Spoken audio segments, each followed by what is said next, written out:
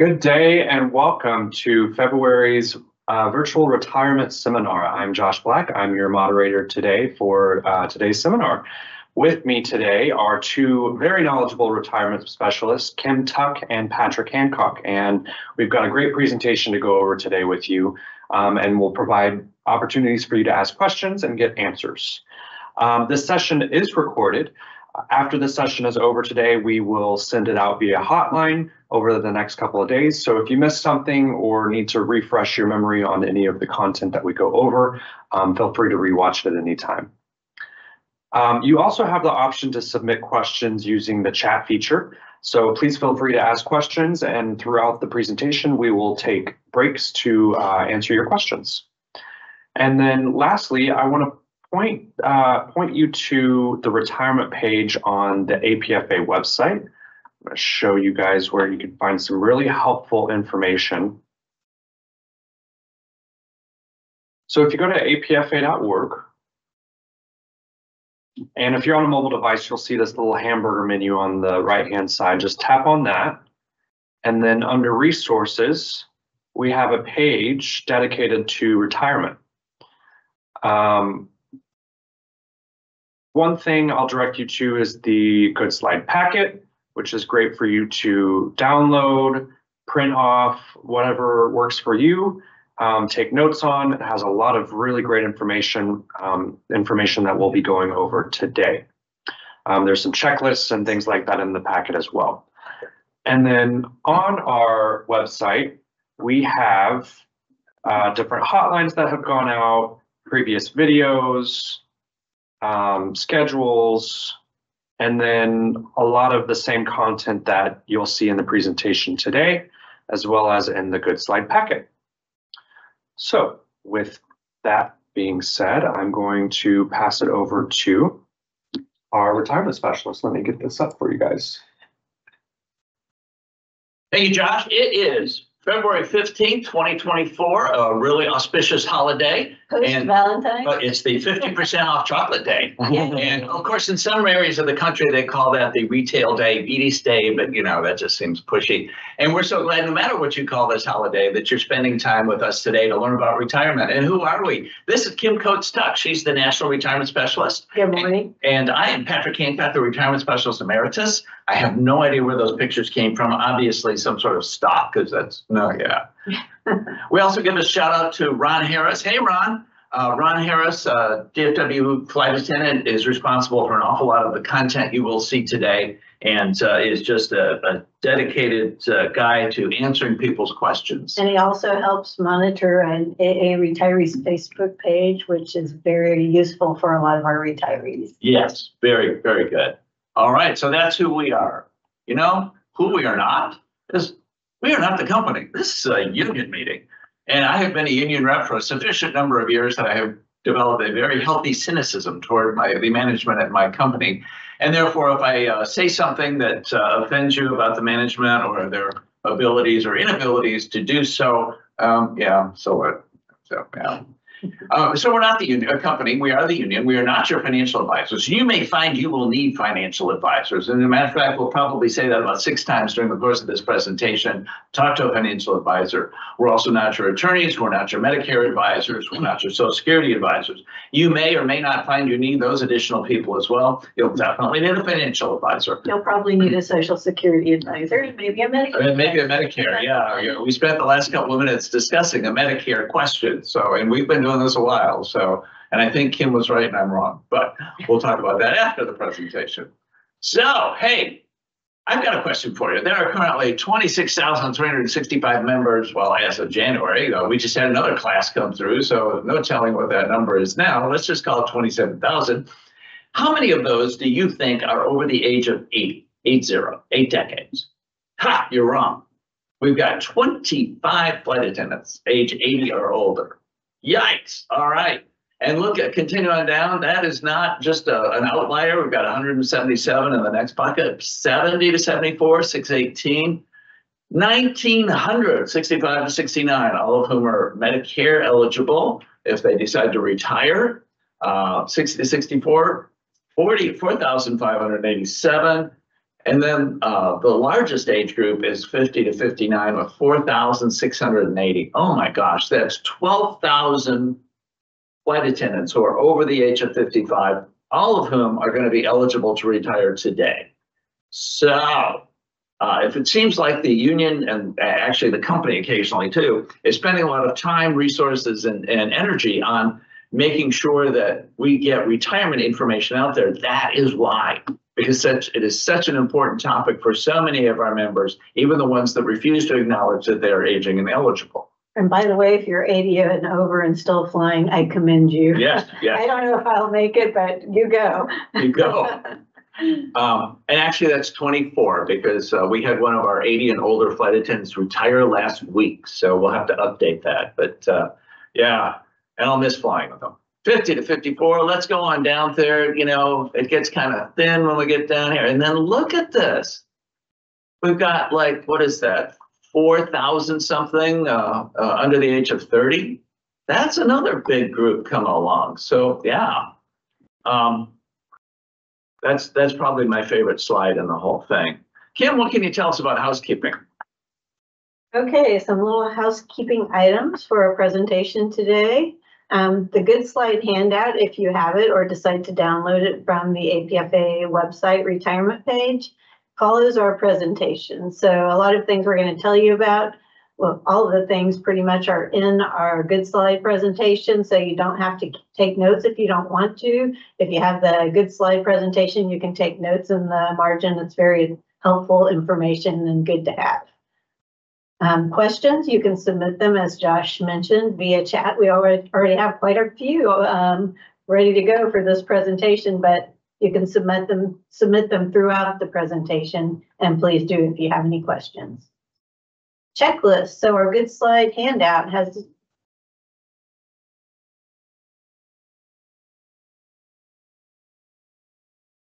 retired and need to know what to do in the 30 days after you retire. It's all there. So these checklists are very, very helpful if you're planning to retire or you just retired. Also, there's a contact list. It has all the benefits contacts, Fidelity, you know, the company, where to find your retirees, travel benefits, all that good stuff. And of course, the most important contact of all, which is retirement@apfa.org, because in this day and age when all the departments are very siloed and you have to call multiple numbers to get information from the company, if you call us, we can kind of try and condense it for you and give you all the information from one source. All right, so retirement, what does it really mean? Well, it's composed of three sort of different baskets, we like to say. One is your medical benefits. The next is your retirement benefits. And then your pension or 401k benefits, which are your retirement income benefits. So the medical benefits, we like to refer to that as the amazing shrinking basket, because after the bankruptcies, our medical benefits were pretty much reduced down to nothing when we retire. We used to have pre-funded benefits, we no longer do. You can choose to pay for those, but they're really, really expensive. And this is what's driving most of our members waiting until they're eligible for Medicare in order to retire, unless they're lucky enough to have benefits through a spouse or something like that. All right, important questions you need to ask if you're going to retire. What do you need to retire? What do you get in retirement? What about income? And what else do I need to research? So that's what we're going to cover in our presentation today. So what do you need to retire? Well, in order to retire, sorry, phone call coming in, you need to be eligible. You need money. We can't stress that income piece enough, but most of all, you need to be ready. For the company purposes, in order to retire in terms of their eligibility criteria, you must have at least 10 years of company seniority based on your date of hire, and your age plus your company seniority has to equal 65 points or more. That's what they refer to as the 65-point plan. All right, let's talk about money.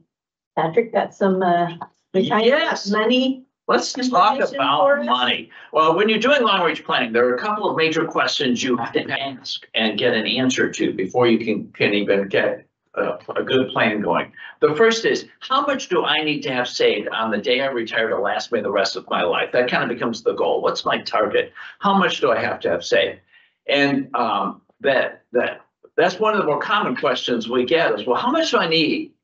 Well, it's different for everyone. What else you got? Do you have a second pension? Do you have another job? Does your spouse have a pension? So that's one of those really good questions to ask a financial advisor, because that's one of the things they do is calculate that number for you. And then once you've got that number, you have to ask, how much do I need to save each year between now and when I reach that goal? And because usually when you calculate that number, you go, oh, I'm not ready yet. But yes. So and if you're thinking of retiring soon and you haven't begun to address those questions, you're going to have some, I believe, corporate speak is challenges, because you may be here longer than you would like. This slide, my favorite meme in the whole thing is the one on the bottom right there. I said you held Christmas off. Yay. Yeah. So the general goal in retirement is to maintain the same lifestyle you had while you were working. And I don't really like that one, because I don't want to be poor in retirement like I am active working. So I want to be one of those rich, wealthy retirees that I see in the commercials all the time with their silver sneakers, gym membership, jetting off to the Caribbean. But apparently that's not the plan. So Cruise discounts, we'll talk about it. we have cruise discounts, yes. So if you're going to retire at age 67, the first question you need to ask is, how long am I going to live? What? No, that's crazy. I mean, how long am I going to live? Please. That's not an answer. And the problem is that becomes the first of our answers. And it's not an answer. So what it really is a guesstimate. And it may be an educated opinion. It may be a statistical probability, but it's really not an answer. And this is the most frustrating thing about retirement planning, is that we're flight attendants. We want the number. We want the answer. And there isn't one. There's a good guess. And so that's just kind of the best you can do and plan for it. All right. I guess that becomes the first of our guesstimates. Your life expectancy in 2022 is 77.3 years. It is 2020 had the largest decline since World War II. 21 was down again. 22 is down again. We just saw 23 preliminary numbers, and shockingly, it's down again. Thank you, COVID. Thank you, opioid epidemic. Thank you, epidemic of despair. But anyway, that's what it is. And for men, that's 74.5, and for women, that's 80.2. Woohoo. 6 years. My God. Guys, hey, I got a question. If we allegedly run the world, which I believe we do, how did that happen? I mean, Are you sure of that? Oh, yeah, maybe. Okay. Yeah. And also 80.2, that means we're going to have more money, girls. Just think about it. Oh, yeah. Yeah. Oh, I can spend more money. All right. Yeah. Yeah, you would think that running the world would get you some of the advantages like longer lifespan, but apparently that's not it. And that's less for African Americans and more for Hispanics. I got all these numbers out of the National Vital Statistics Report, volume 61, book 6, which, by the way, is the best cure for insomnia I've ever found in my life. If you take that out of labor, you will sleep like a baby, I'm telling you. And that becomes the first of our estimates. And the problem with that average is it's just an average. Half of us will die sooner, half of us will die later. Yeah, I love to tell the story. I started going gray in high school, and it was really annoying because, you want to fit in and everything. Here I'm getting gray hair. People thought I was like a professor or something. And so I went home one day and I said, hey, Mom, I discovered in biology class today that this gray hair is all your fault. Everything about a man's hair comes on the mother's genes. So what's going to happen next? Am I go bald in college, or did any of my uncles or grandfathers or maybe go bald early? She goes, oh, honey, none of them ever lived that long. Great. Thanks, Mom. A good genetic heritage, the best gift you can give your kids. So the question you have to answer is, which half are you in? We all want to be in the half that dies later.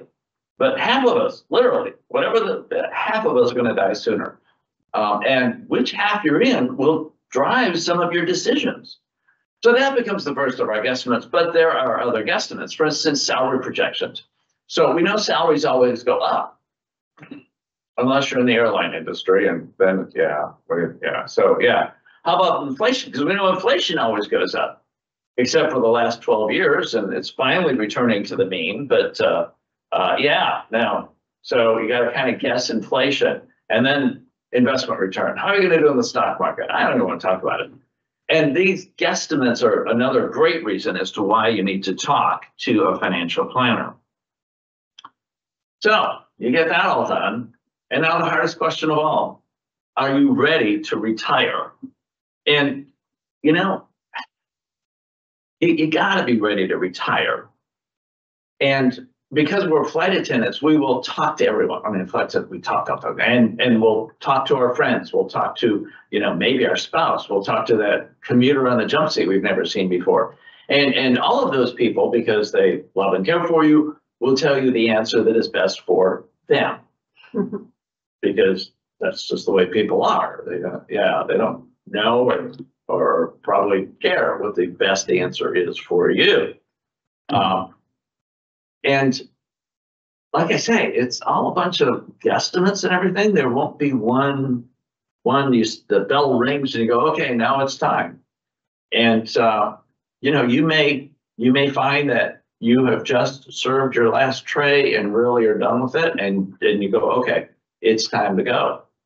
I had a flight attendant tell me a couple of months ago, a retired flight attendant, and she said, you know, I wasn't 100% sure I was ready to go, but I recognized that feeling. And the feeling was the same one I had when I wasn't sure I wanted to be a stewardess, because she was that old. And she said, but that seemed to have worked out well. And so I just went with that feeling that I'm pretty sure I'm ready to retire. And she said, that worked out great. I'm so glad. I don't know why it took so long. All right. And the question is, have you reached that point? Josh, we got any questions? Sure. All right. First, not sure how I calculate my eligible retirement. I will be 49 years old in June, and I'm class 1803. Do I have to be 65 or have 10 years with the company, or both? Okay, you have to have 10 years, and then you have to add up those two numbers. How many years of seniority do I have? And we're looking at company seniority. Look at your HI-8, I believe, and it lists your various seniorities. You're looking for the one that says comp, C-O-M-P, comp seniority. And that number, it has to be a minimum of 10. You have to have 10 years of seniority. But if that number plus your age, you add those two together, for some reason, instead of calling them years, they call them points. I don't know. So if both of those numbers add up to 65 or more, then you are good to go. You're back to, am I ready to retire? But again, if your age plus your years equals 65, but you don't have the 10 years, you still need the 10 years. And looking at the numbers you put in that question, you don't have 10 years yet. And you also don't have 65 points yet. But I've got good news for you. Every year, you not only get a year closer, you get 2 years closer, because we give you a year credit on your seniority and we give you a year credit on your age. So each year gets you 2 more points. So, which is probably easier to explain than each year gives you 2 years, but yeah, 2 more points. So yes, you're not ready, but you're on your way. All right.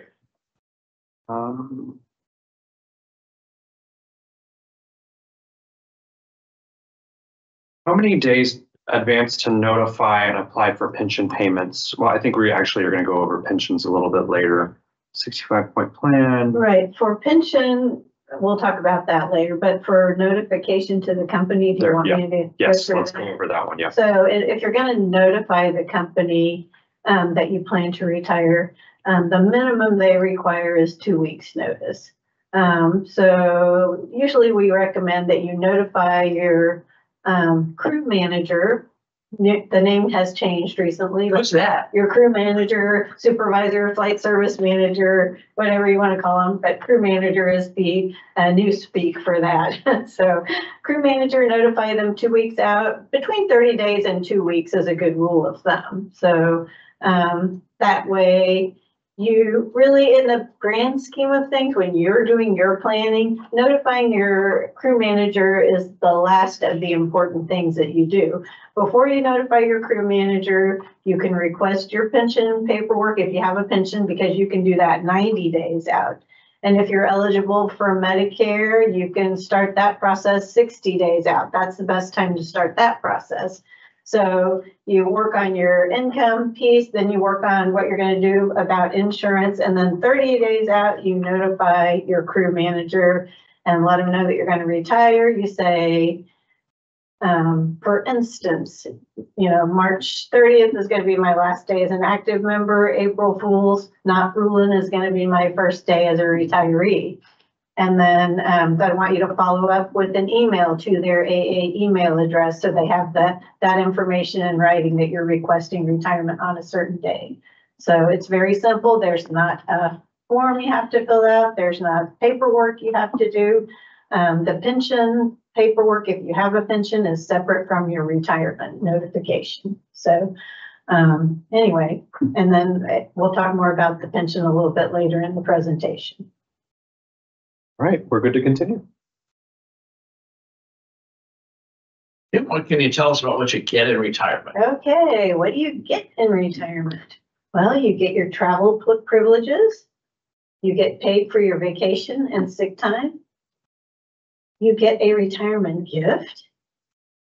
And you get the status of being an American Airlines retiree. You also get the option to purchase that really expensive medical insurance if you're separating between the ages of 55 and 65 and eligible for the 65-point plan. We'll discuss that and other options later on in the presentation. Okay, so travel privileges. Well, you get your D1, D2R, D2P, D3, AA20, and 20% off Advantage tickets.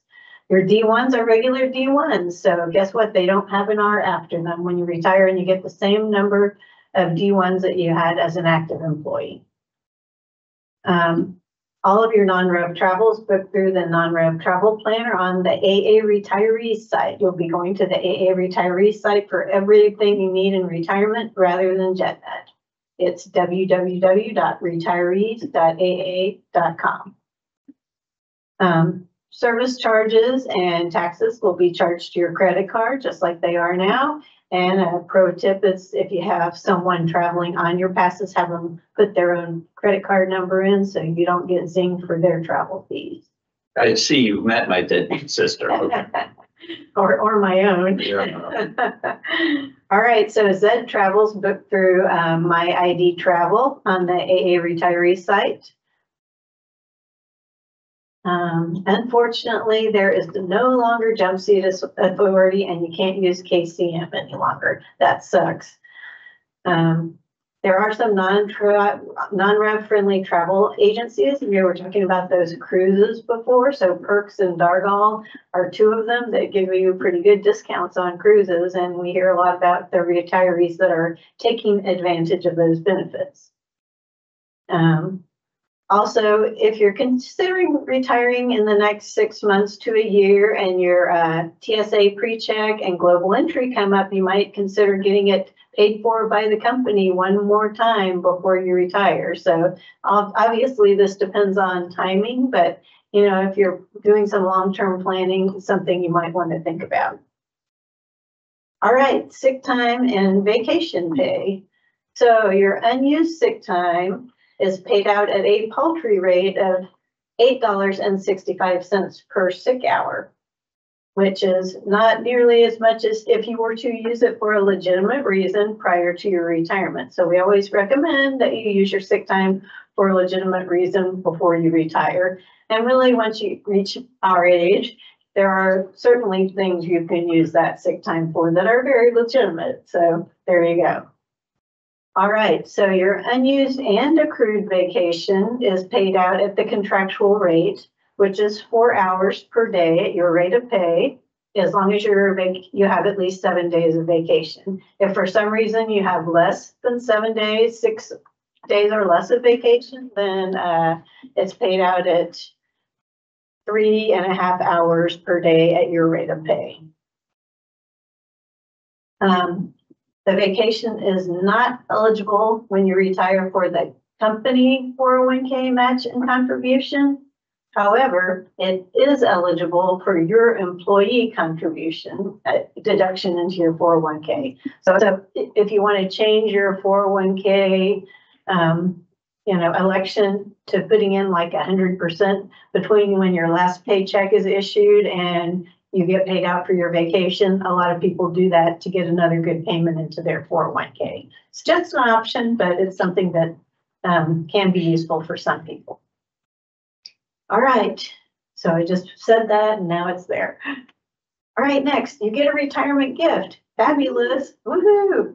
You do want to remind your flight service manager within the last 30 days, probably when you're notifying them that you're going to retire, that they will need the reminder to request your retirement gift at the same time. Usually it comes about 30 days after you retire, so don't expect it to be there right away. The catalog comes with a commemorative certificate, shows your years of service. And the option is kind of like a mini Sky Mall, has an option to choose between a wide array of dust collectors, glass plaques, a few little charms from Tiffany's and so on. So there's some okay options in there. And here is one of them, the Crystal Tail, American Airlines. There you go. I've always thought it important to have an attractive tail around my house. Some people think that's important. Yeah. All right, also your status will be changing. So you're going to be going from Sky Goddess to, at least if you're me and Patrick, Cat Rancher. Meow. So some of the changes that go with that, you're going to submit an online request for your retiree ID. Now, the retiree ID, people get all worried because they think, oh no, I don't have my retiree ID. I'm retiring and I want to take a trip in the first week after I retire. I'm going off on a fabulous post-retirement, trip to Europe or something. Well, you don't need your retiree ID in order to travel. So you travel, you use it for discounts, basically, like your FedEx discount, hotels, rent cars, stuff like that. In order to travel, you need your government issued ID. So your passport, your driver's license, your state issued ID card, that's what you need in order to travel. It's nice to have the retiree ID because then the flight attendants on board might, see that you're a retiree and be extra nice to you. But if you don't have it, no big deal.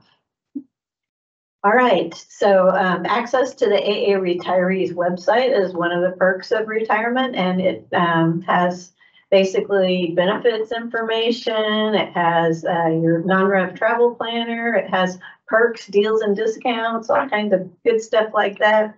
It also has access to the payroll information, your employee pay portal, or e-pays or paperless pay for archived things from before October 15th of 2020. Now, you have that because, Uncle Sam still wants to be paid and you might need it for your tax information. However, if you want to keep your sequence information, that's not accessible on the retirees website. So if for some reason you want a record of your sequences for the past few years, go ahead and print that up prior to your retirement. All right, if you're not able to retire, guess what? You can just quit. You may not get all the same benefits as a retiree, but hey, here's how it works. You just, when you feel that like you just can't do it any longer, you notify your crew manager, give them your notification, try to give at least the 2 weeks. Your vacation is going to be paid out at the contractual rate. However, if you're Legacy AA, you qualify for a pension, you contact Fidelity to find out when and how you can start that pension. If you're a Legacy US flight attendant and you're not already taking your PBGC pension, you would contact the PBGC and find out when you can start that pension. Since you're not actually qualified for the 65-point plan and not a retiree, you're not going to be paid out for your sick time and your sick time is lost. So again, even if you're going to quit, you could use that sick time before you leave for a legitimate reason. So keep that in mind. All right, any questions? Right. How and when do I apply for retirement? I can retire in August of this year. I will have 10 years of service and I meet the age qualification of at least 55 years old. Okay, so as I mentioned before, you just notify, there's not really an application process. You just, I always think it's a good idea to verify because sometimes those numbers are a little bit fiddly. So if you call the team member services number, which is 1-800-447-2000, and you follow the prompts for retirement services, they will tell you exactly when you're eligible for the 65-point plan. So once you reach that date, you notify your manager, hey, I'm going to retire. I'm going to not, this is retiring, not quitting. So I'm going to retire on such and such a date. One day is going to be my last day as an active employee, and the next day is going to be my first day as a retiree. Then you follow up with an email to their AA email. So that's pretty much it once you meet the age and years of service requirement. Right. What is a retirement ID? Can I still go out to the airport through TSA and have coffee with a friend? Well, the retirement ID doesn't really get you through security. You need your government issued ID to that. And also for that, and also the travel guide says that you can't just book a ticket to go through security. So really, you can't just create a ticket to go through and have coffee with a friend. However, if you were planning to go and then those plans change, that sometimes happens. So. Will we still be able to pass ride on JetBlue, Delta, Southwest, et cetera, the same way we do now? So not exactly the same way. No, you are eligible for retiree travel on other airlines, but it's not the what we call jump seat travel on other airlines. You have to go to the other airline travel booking, which is My ID Travel, and it knows you're retired. So it will show you what your deals are on those other airlines as a retiree. And it will explain the process. Right. Do I have to go to the ticket counter? Do I have to book it in advance? And how do I do that? Right, but it's not the free pass travel that you're accustomed to.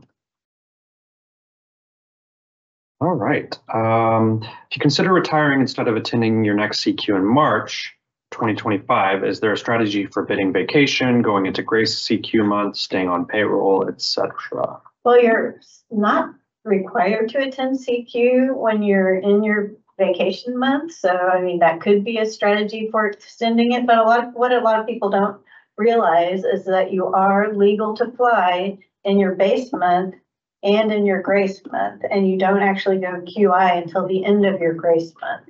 So if you want to retire, you could fly in your base month and your grace month and tell your manager, I'm going to retire at the end of my grace month. Legally, for the FAA, you are allowed to fly in both of those months. It's after that you couldn't fly anymore. So if training department were to put training on your schedule and you've given your manager notification of your intention to retire, you can call your manager and they can call the training department and have that training removed from your schedule. And a lot of people do that. We talk to a lot of people who they don't want to do training again. So they want to fly as long as they can without doing training again. So that's either birthdays, seniority anniversaries, or trying not to do another CQ training are a lot of the three main reasons for our dates that people choose when to retire. I have 18 vacation days and want to retire before I use them. How is it calculated? What the payout is?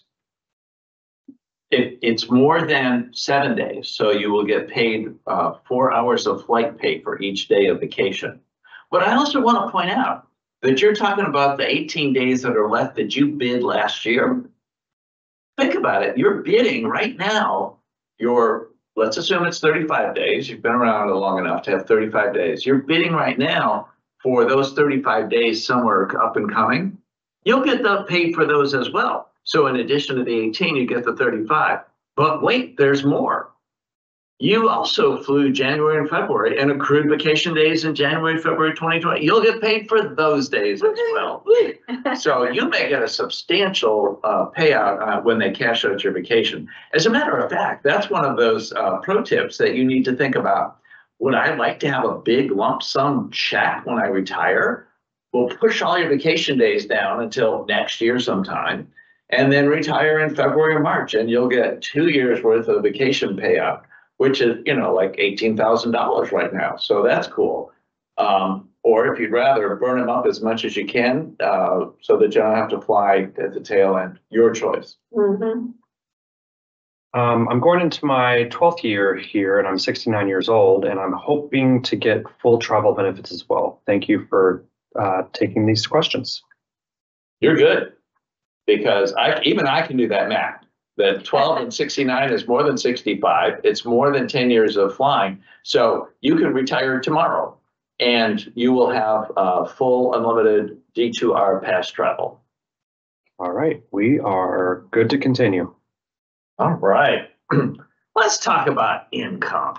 What about income? Well, in retirement, you're going to need multiple buckets of income. For instance, you're going to need your 401k. That is the big horse that's going to carry you through retirement. You may or may not have an IRA. Hopefully you do. You will have Social Security, good Lord willing, and the Congress don't fail. And you'll have savings, and we'll talk about savings. There's several different looks to savings. It may not just be the money you have down in the credit union, and you'll have a pension if applicable. And if you've got all of those, it's kind of like a five-legged stool. It's very stable. And if one of those legs gets kicked out from underneath you, you still have the other four. What do I mean gets kicked out? Well, let's pick on Social Security. What if the U.S. Congress were to say, you know what? We need to fix Social Security, and we noticed that you saved money in a tax-deferred 401k, or we noticed that your employer got a tax deduction for putting money into a pension. So you've already gotten some help from us. So we're going to reduce your Social Security. They wouldn't do that. Let there be light. Oh, yeah? You remember when Social Security used to be 65? That you would get Social Security, and now it's 67 or somewhere in between there, depending on what year you were born. Yeah, that happened back because Congress, back when Ronald Reagan was president, decided that they were going to balance the budget by moving your full retirement age for Social Security to age 67. It worked. They balanced the budget. At least that's what they claimed in all of their campaign ads. And I think they really took some of my money. I think they did too. And I guess they figured out that by the time we figured out how they'd screwed us, they'd be dead. And they were right. They're all dead, but I'm still pissed off about it. But every time I look at this list, I am incredibly grateful that I'm in a unionized workforce where the union cares about what happens to their retired members.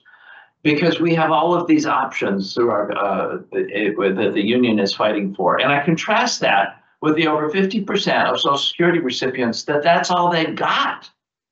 That's scary. That's scary. What kind of security is there when your entire financial future is dependent on the U.S. Congress? Good Lord, that's crazy. So, hey, what about my 401k loan? Well, yeah. You have a couple of options with your 401k loan. One is that you can continue to pay back the loan on your current amortization schedule. Now, you don't have a paycheck to take the money out of, so they're going to have you set up an ACH withdrawal from your checking account to get that paid, and you just continue on that. Another option is to stop making payments, and the outstanding balance will become a distribution. Uh-oh, that sounds like a taxable occurrence. It is. Which will be taxed as income and subject to penalty if you're not yet age 59 and a half. That's also a very bad option because that money is no longer tax sheltered. So, yeah. One last thing to remember about the 401k is your 401k will freeze solid for the first 30 days after your exit from the company. So if you need money in that first 30 days out of your 401k, you might want to consider rolling money out of it. Into an IRA or just, take a distribution on it prior to leaving, because it is going to be frozen solid during that first 30 days of retirement. I also want to point out that if you need money out of your 401k during the first 30 days of retirement, you may not yet be ready. You might want to talk to that financial planner a little more. With the 401k, you can roll your 401k into an IRA. You can take it, roll it into a new 401k. Say you retire and you go get a job done at Walmart. Welcome to Walmart. Welcome to Walmart. Yeah, you have the option to roll your American Airlines 401k into their 401k, and they're going to be happy if you do that, because the price that the employees pay for the 401k goes down with size. So the bigger the 401k group, the lower your administrative fees are individually. Or you can just leave it with Fidelity where it is now and manage it the same way through the fidelity.com/AA, or no, netbenefits.com/AA. Too many URLs.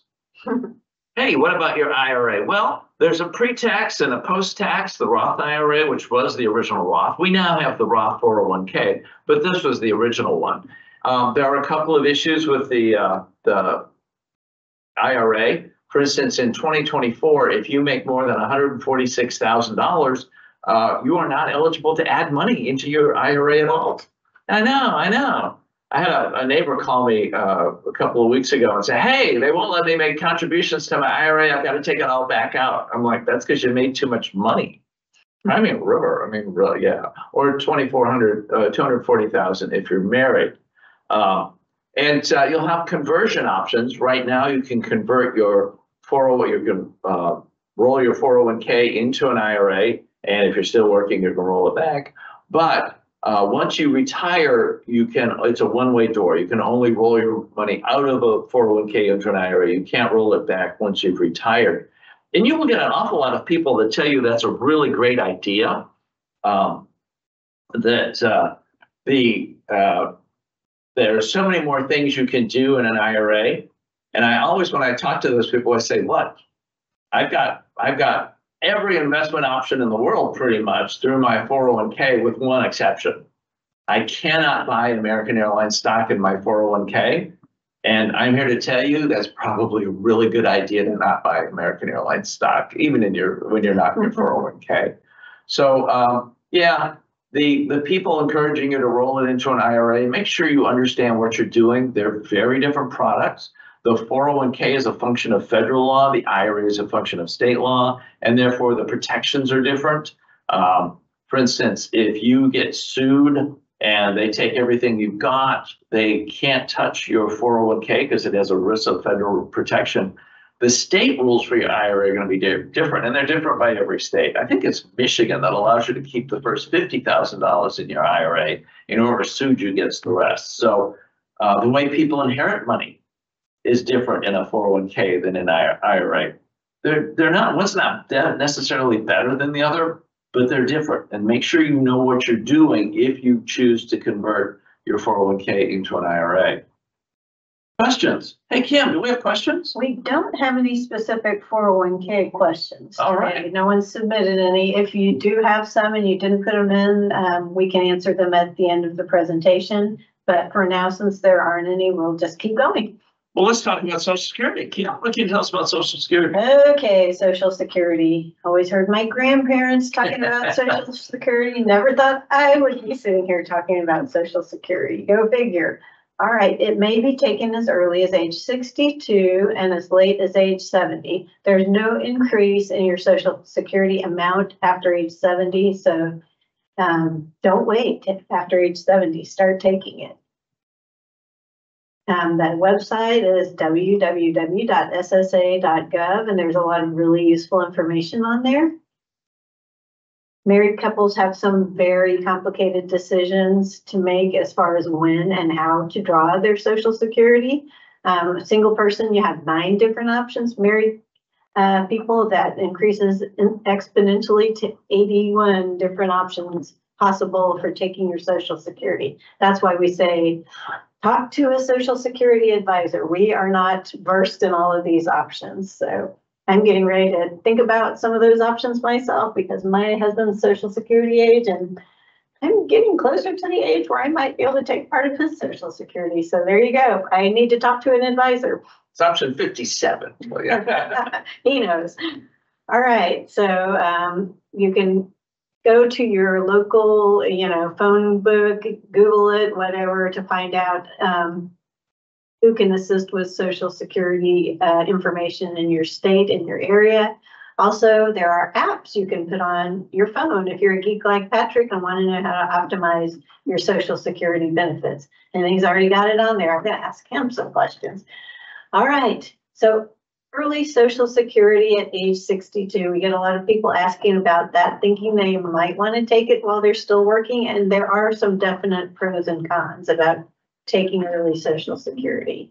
So one pro is that it's usually better if you have to leave the company early for some reason. You get more years of payments if you need that money, or if you're in one of those groups where maybe in your family, people don't live that long, you started early, you're going to get more years of payments.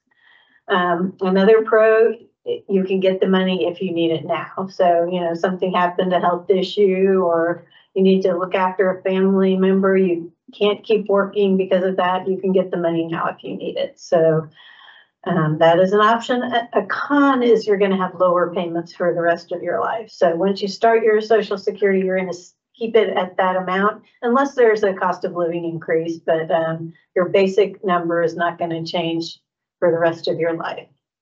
Another con is that you are subject to income limits. So if you're going to take early Social Security and you're still working, you're subject to income limits until you hit your full Social Security age, which for most people these days between age 66 and 67,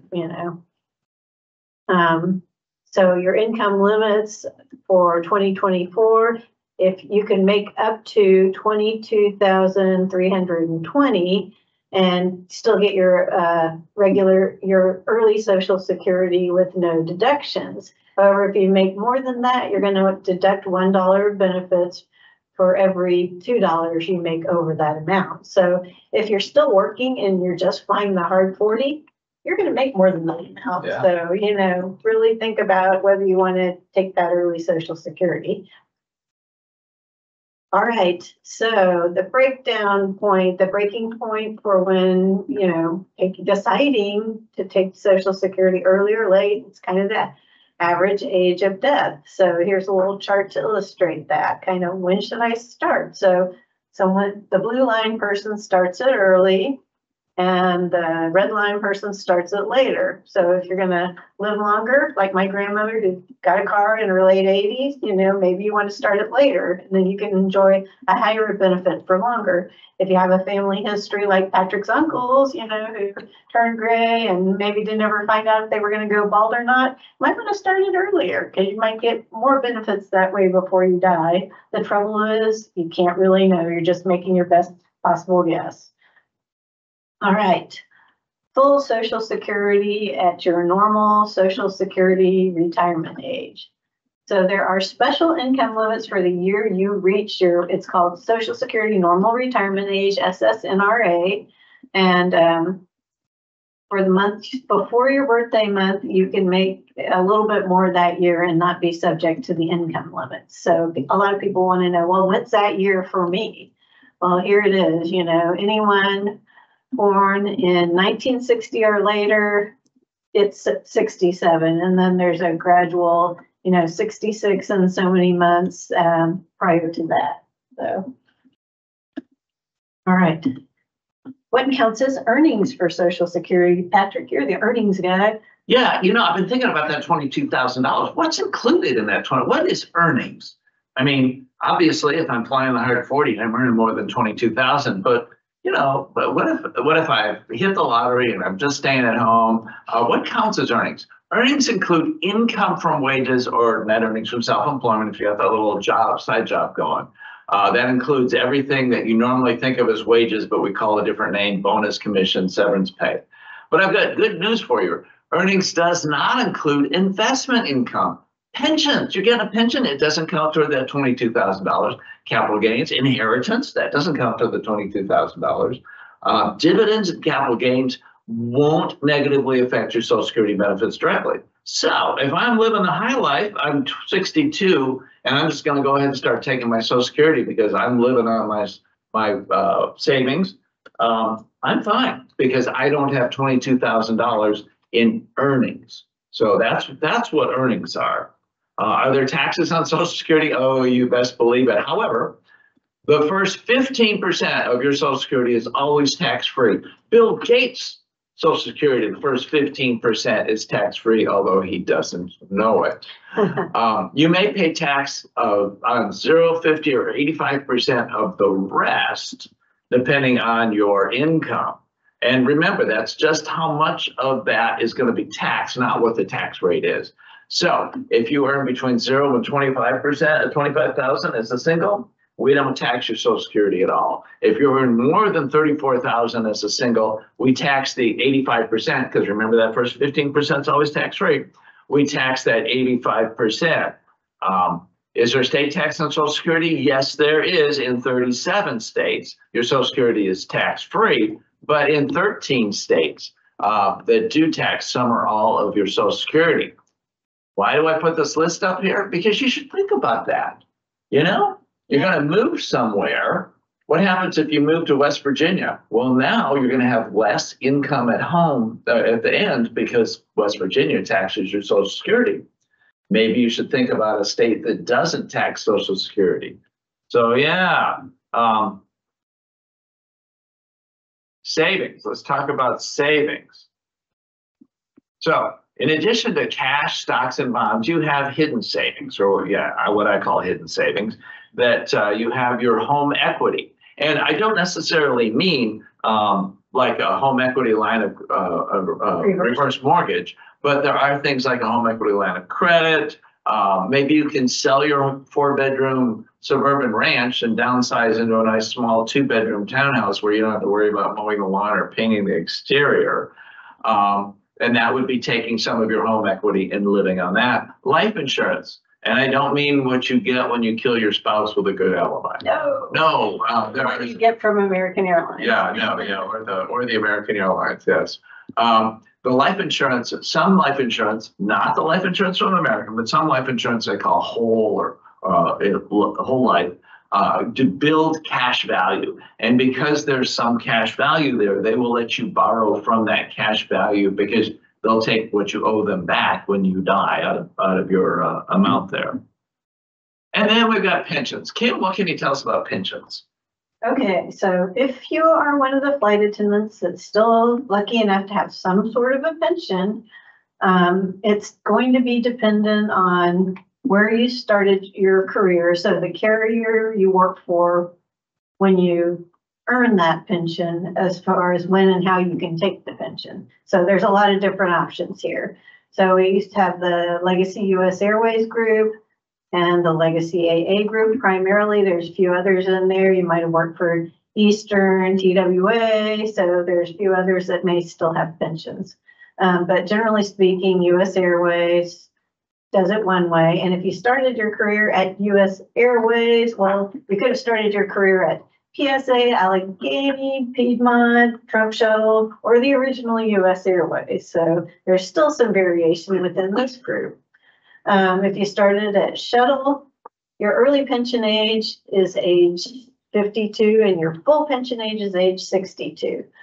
With all of these groups, you can now take your pension while you're working. So early or late, but if you take it early for all of these options, there's a 3% per year reduction for every year you take it prior to the early pension. The full pension age. So if you take it at 52 as opposed to 62, there's a 3% per year reduction in the full value of your pension. So keep that in mind. You will be getting it for more years, kind of like the early Social Security we talked about. So for Piedmont, Allegheny, and original US Air, the early pension age is age 55. The full pension age is age 62. If you started your career at PSA, the early pension age is age 55 and the full pension age is age 65.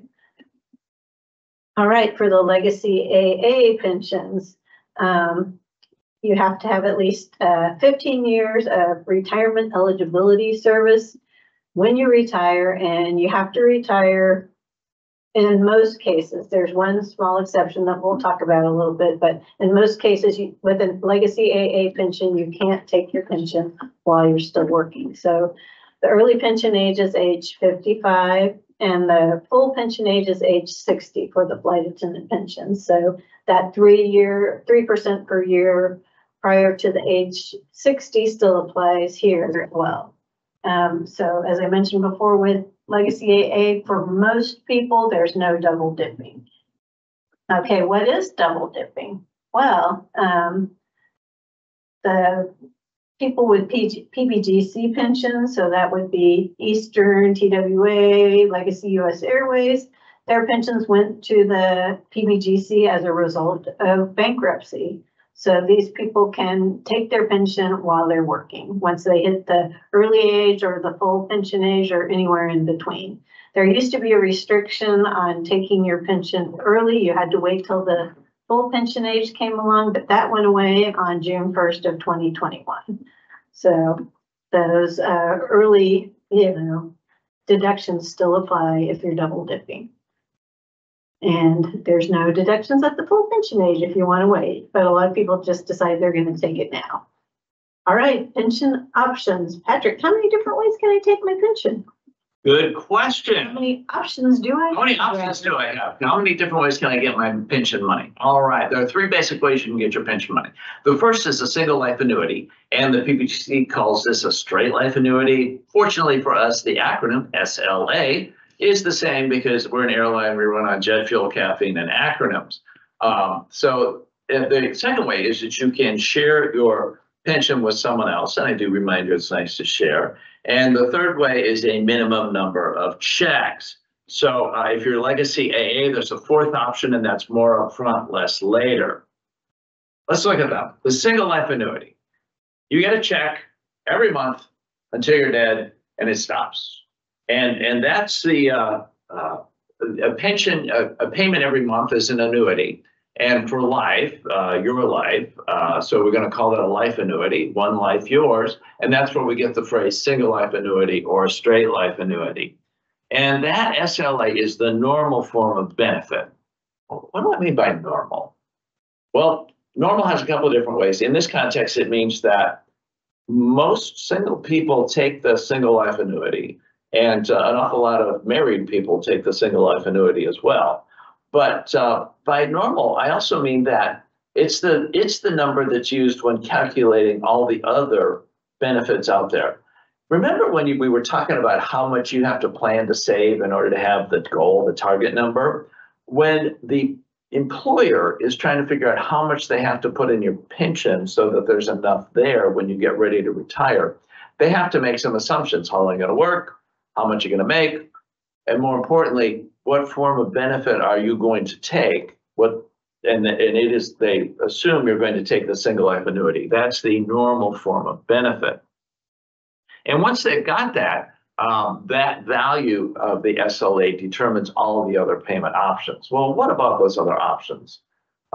Let's look at the pension for your life and then someone else's life as well. They'll get an annuity after you're dead. Nobody gets the two checks that you get a check until you're dead, they survive you, so they get a check, and we call that the survivor annuity. And remember, it's still the same big pile of money. We're just cutting it up differently. And so you can choose to leave them 50 to 100% of what you get, not your SLA amount, but your share of the joint annuity. But here's the problem. The more you leave them, the less you get. Well, crap. I don't want to take less. But I guess I have to leave something for Bozo, because otherwise they're going to be living under a bridge when I'm dead. So, all right, well, I'll bite the bullet. I'll take less so that they've got something after I'm gone. But what if I do that and they die first? I'm stuck at the lower monthly amount. I could have had a higher amount with the SLA. I think the technical phrase is you're screwed. Darn it. Yeah, but there is a way to cover that risk. And flight attendants have another option called the pop-up option. And what the pop-up option says is by taking a slightly lower amount each month, you cover the risk that the joint annuitant dies first. With a pop-up option, if the joint annuitant dies first, we pop you back up to that single life annuity amount for the rest of your life as though you never actually had the joint survivor. And most people are going to take one of these two options, but there is another option, and that is the guaranteed period certain. It applies to so very few people, but we'll tell you about it anyway. And that is you get checks for a minimum number of 10, 15, or 20 years, or if you're with a PBGC, it's 5, 10, or 15 years. Why would I do that? Because I'm going to get less money just to make sure that those checks come for, say, 20 years. Well, you may do that because you're pretty sure you're going to die soon. And if you plug in someone who's like really young as the joint annuitant, the checks will get really small. By saying I want them to only come for 20 years and not for the survivor's full life, because you plug a 20-year-old in there, they're going to get checks for 80 years. And so the number is going to get really small. By limiting it to, say, 20 years, the reduction isn't very big. Like I say, there's not a whole lot of people that would apply to, but yeah, that option is out there if you need it. And Legacy AA has a fourth option, and that's the level income option. And that's going to be more upfront and less later. Again, not a lot of people would benefit from it. Some people that might benefit from that are the people that left without a lot of planning. Either they just said, okay, I'm done, I gotta go, or they took the sudden out. Sudden out, what's the sudden out? And the sudden out is when the union rep and your supervisor meet you, excuse me, not supervisor, what is it now?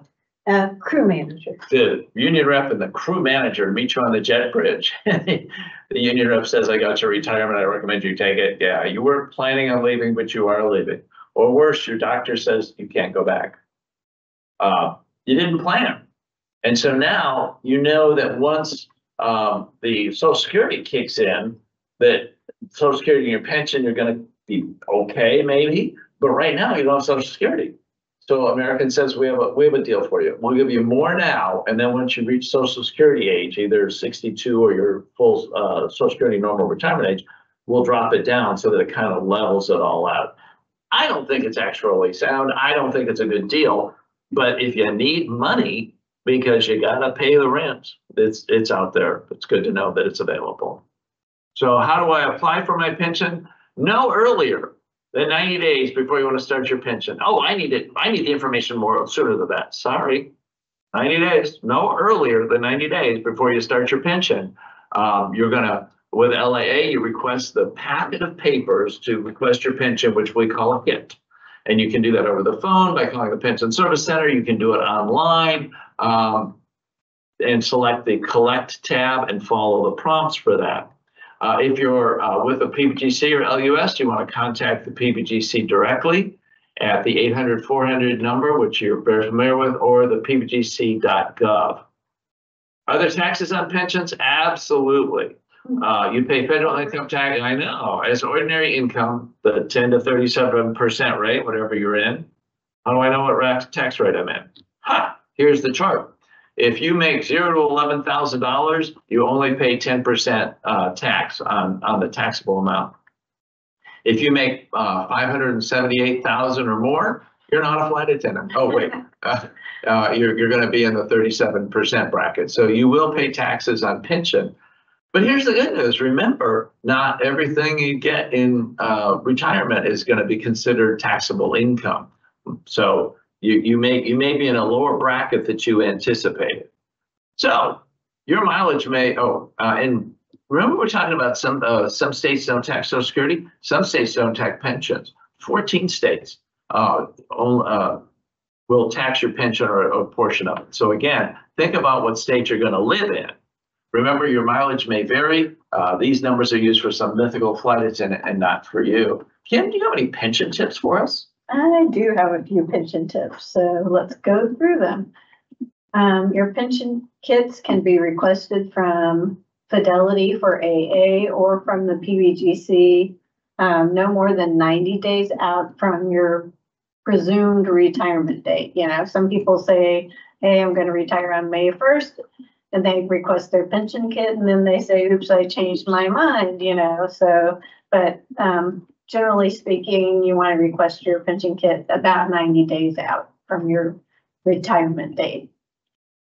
Your pensions always start on the first of the calendar month. So you want to remember to be done with your last trip before the end of the month, because a fly-through trip that keeps you on payroll is going to keep you from getting paid your pension. You can't be paid, well, if you're at Legacy AA, you can't be paid your pension while you're still working.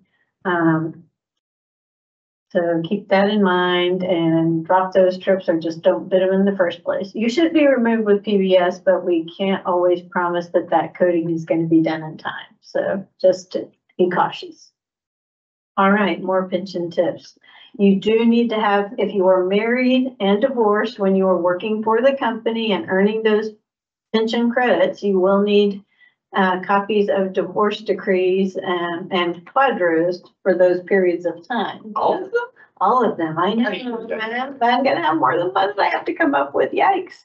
So if you don't have the divorce paperwork, you may send in the rest of the kit, but your pension payments will be delayed until they have all that paperwork, because you're going to tell them, hey, my ex doesn't get any of my pension, but they're not going to believe it until they see it on the legal document, which is the divorce decree. So why don't they trust us? I just don't understand. I would never screw that horrible, awful ex.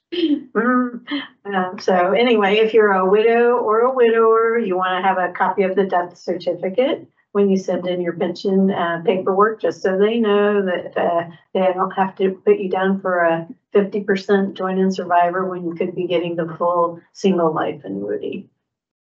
Also, the first month is always paid retroactively. Can't say that very well. Retroactively when you receive your pension, usually 4 to 6 weeks, and it's getting a little bit better. So we might want to change that to 2 to 4 weeks following your retirement. So say you were to retire on April 1st, you probably get your April and May pension payments around May 1st, on or around May 1st. So, all right. The qualified pre-retirement survivor annuity. I got to explain this. It's a benefit for those members that have legacy AA pensions. So federal law says that your spouse automatically gets a 50% joint-in survivor annuity if you have a pension. However, this form, if you fill it out, allows you to leave your spouse up to 100% annuity if you were to pass away prior to commencing your pension benefits. So this is a pre-retirement kind of a protection for your spouse if you're married, and you have to be married. Unfortunately, you can't use the pre-retirement annuity option for anyone other than a spouse, and it has to be a spouse that you've been married to for at least 12 months. The form can be found on the Fidelity Net Benefits website in the forms section, or and the flight attendants are the only work group at American that has this benefit, and the company pays for it. It's a negotiated benefit. So once again, you have to be married at least 12 months, so no last minute marriages right before retirement or anything. All right, any questions? Pension questions. I think we have a few today.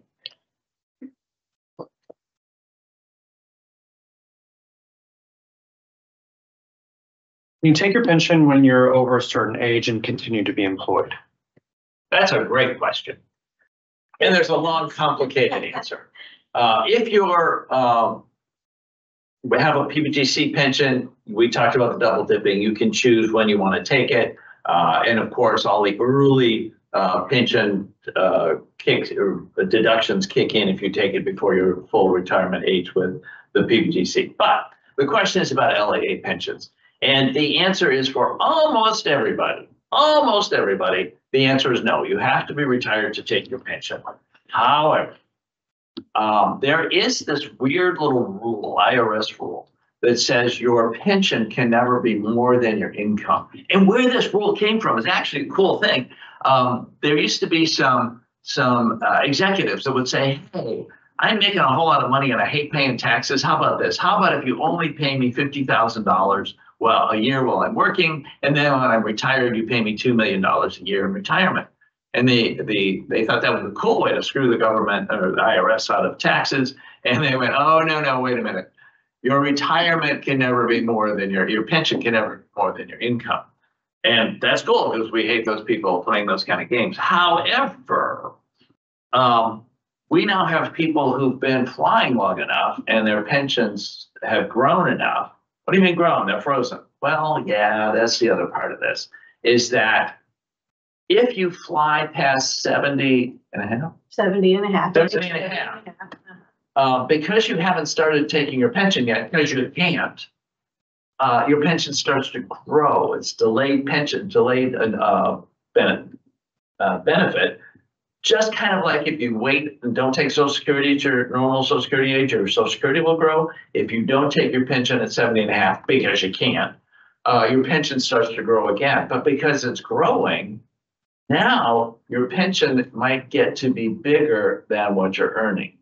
So if you're flying the 40 hours and only bringing home, say, 50, 60,000 a year, and all of a sudden your pension grows past that number, the bells go off down at the IRS, the red lights come on and say, this you can't screw us out of your income rule kicks in.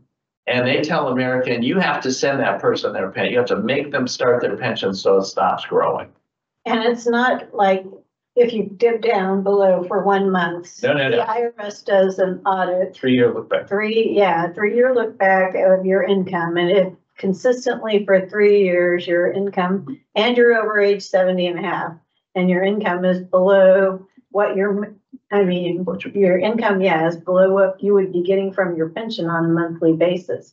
That's when the bells go off. And the company at that point does not have a choice because the IRS says you have to make this person start taking their pension. So one of the common questions we get is, well, what age is that? I don't know, because some people are 80 and flying, 25 of them, but they're flying high time. And therefore their income is more than their pension.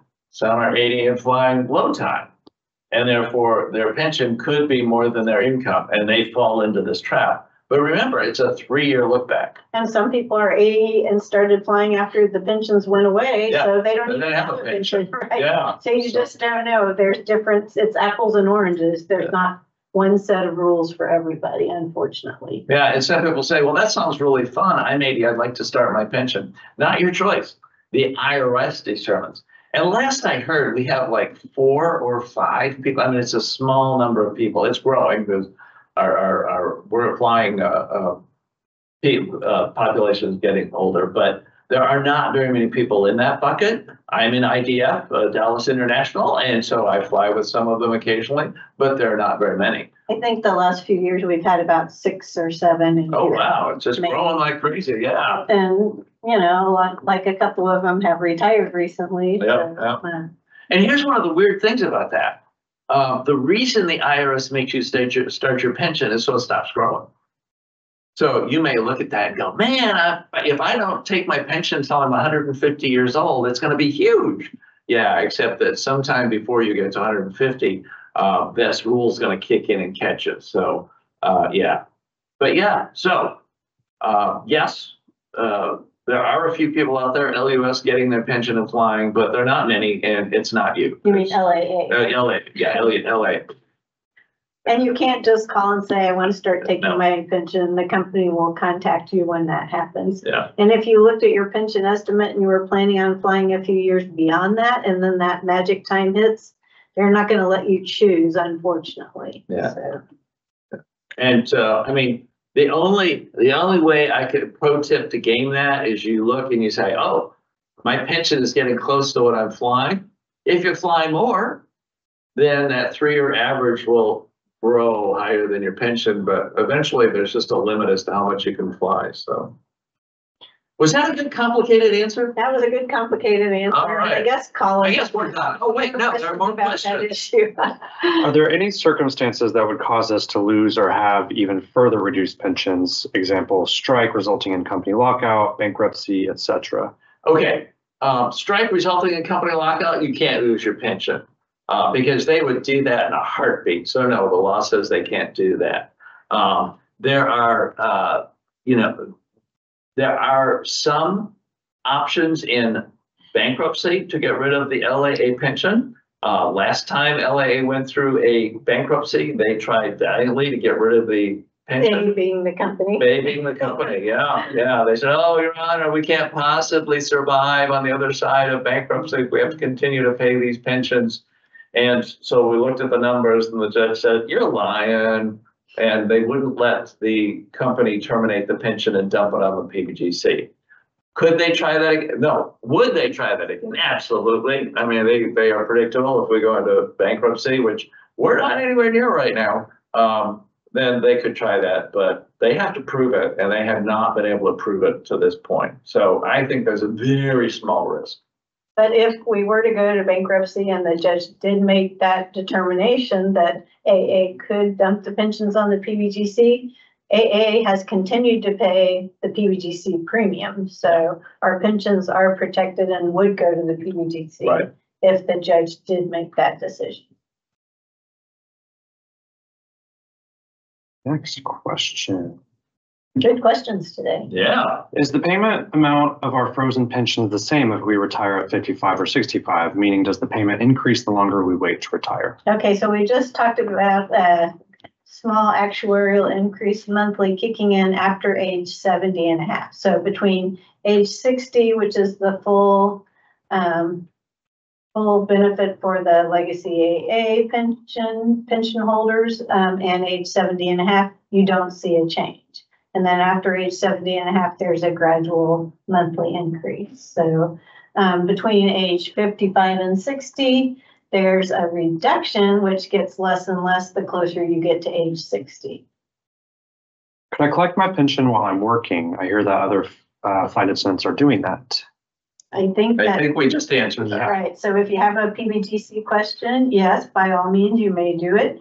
If you have a legacy AA pension and you fall into that tiny loophole we just discussed, then you can. This is interesting. If I'm receiving a small pension from US Airways, will I receive a pension from American? Most likely not. When the companies merged, the pension at American got frozen, and so we didn't take anybody new in. So if you were a legacy US Air flight attendant that came over in the merger, I actually ran into somebody who quit US Airways after vesting, so they have a US Air pension, and they came to American in the, it was 1998. And so they have a small American pension as well. But there's only one that I've met that actually has both because they quit US Airways and came to American. If you came over in the merger, you do not have an LAA pension. And I've talked to one or two people that quit US Airways, and so they have a little pension from both. We'll have to compare notes if you've got two, right? I think this next question is the same question.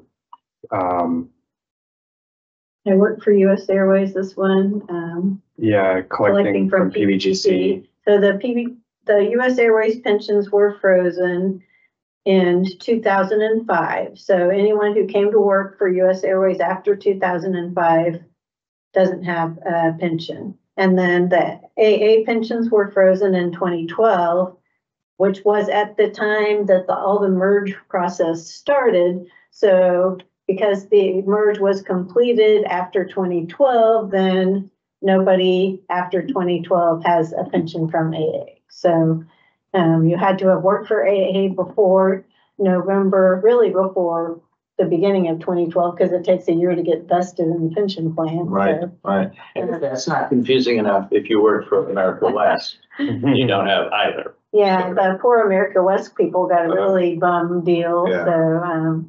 So, After age 70, does our pension amount increase while we continue to work as legacy AA flight attendants? My understanding that there's no increase to our pension frozen up to age 70. I know we've talked about this a couple of times. right, no increase up to age 70 and a half. And then after that, a gradual monthly actuarial increase, because I get a lot of people calling and saying, I heard after I turn 70, my pension doubles. That's not how it works. So it's a very gradual increase. And if you work to 76, 78, 80, you might see a pretty big increase, but it just depends. As we said before, it all depends on your pension, the size of it, how many years you worked before it was frozen, and all that plays into it. And looking at the estimate pensions page in Good Slide, it speaks of the designation of a surviving beneficiary, a spouse, non-spouse, or none.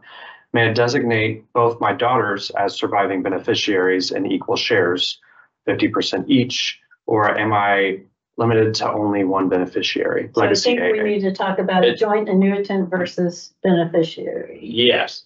A joint, remember I talked about sharing with someone else that the joint annuitant, and you get it for your life and then they get it for their life as well after your dad, the survivor annuity. If you've got more than one person, you can't calculate how much to pay them. That if I've got one survivor and in my book, they're going to die at 83, I know how much to cut that and pile up and pay them. If I've got two survivors, you can't do the math. And so you can only have one joint annuitant. However, remember we talked about some of those other options, for instance, the period certain, the 20 years, guaranteed for 20 years. Those have beneficiaries. And what the beneficiary is, it's not an annuitant. They're only going to get the remainder of the 20 years after you're dead. So we call them a beneficiary, and you can designate multiple beneficiaries in that circumstance. All right, we're good to continue. All right. Wow. Actually, one just came in. I'm from TWA. Do I have a pension with AA? Most TWA flight attendants, and it's sort of complicated too. It depends on how much you were able to fly before and after furloughs, and then before the pension was frozen in 2012. So I'll give you an answer that applies to most TWA flight attendants. Have a small pension from TWA and a small pension from AA. There are maybe a few that really, if they came over on medical leave and then got furloughed and were not able to fly before the merge in 2012, they might not have a pension, or they may have a really small pension, like, $1,000 to $5,000 that would be paid out as a lump sum. And how can they find out? They would call the pension service center at Fidelity and ask about their AA pension, and they would be able to give them all the details. Okay, great. If they have one, yeah. Mm-hmm. All right, thank you. Medical insurance, I think that too. Yeah, I really don't want to talk about that today. Such a depressing subject. Okay, so medical insurance options after you retire. They're kind of categorized by cost. So the first option is COBRA. See, it's got $3 signs. It's pretty expensive. The AA retiree medical insurance that we talked about, even more expensive. That's why most people don't choose it. The Affordable Care Act usually can be reasonable. So depending on whether you qualify for subsidies. And then Medicare, that's most people's option. It's your only option if you're 65 or over, or if you have Medicare due to a disability. And the old-fashioned way, you can marry someone with insurance or already be married to someone with insurance and go on their insurance, or die young, but that's really not an option. We're not going there. Okay, so let's talk about COBRA. COBRA is a way to continue the health coverage that you had as an active employee into your retirement, and you do not have to reestablish your deductible or out of pocket. Those are good things. The bad thing is the participant pays the full cost and a 2% admin fee. So right now, what you're paying for your insurance as an active employee is subsidized up to 80% by the company. So you're paying 20% of the full cost now. It seems expensive, but it gets a lot more expensive after you retire. So the coverage can last for up to 18 months. And up to 29 months if you become eligible for Social Security disability. And it must be taken within the first 60 days of leaving the company. And it's a one-time deal. So if you miss that 60-day window, you're not going to get COBRA, unfortunately. All right, so COBRA can include medical, dental, vision, and your flex spending accounts.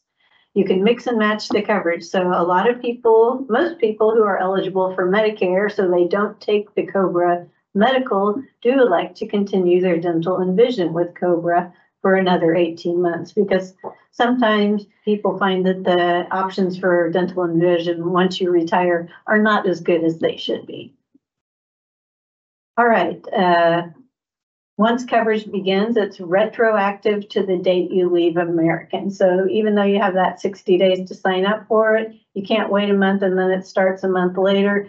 Your active insurance ends at midnight on your last day as an active employee, and your COBRA, if you elect it, would begin the next day. So the payments, it's very important with COBRA that you're not late with your payments. You can set up a direct debit, but your coverage will be dropped if you're late. So you want to be very conscious of that. Oh, and one last thing, if you're eligible for Medicare, COBRA is not considered to be creditable coverage for Medicare. So a lot of people are like, oh, I can take my time. I've got, 8 or 9 months to sign up for Medicare. And well, technically you do, but COBRA is not considered creditable coverage. And Medicare actually does a check to see if you've had creditable coverage within the last 60 days before you start Medicare. So really, if you are eligible for Medicare because of your age or because of Social Security disability, you need to go ahead and get signed up for Medicare. Start the process about 60 days before you retire, so you have plenty of time to get the paperwork you need and get on Medicare, and it will be a smooth transition. COBRA is always secondary to Medicare, so if you wait thinking you're going to use COBRA again, it's going to pay as secondary. So it's going to pay as though you have Medicare, whether you have signed up for Medicare or not. So don't do it. All right, so AA retiree medical insurance.